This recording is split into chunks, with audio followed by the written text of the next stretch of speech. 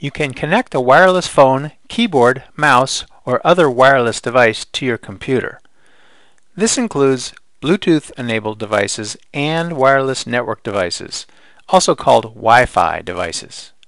Here's how. Click Start, and then click Control Panel.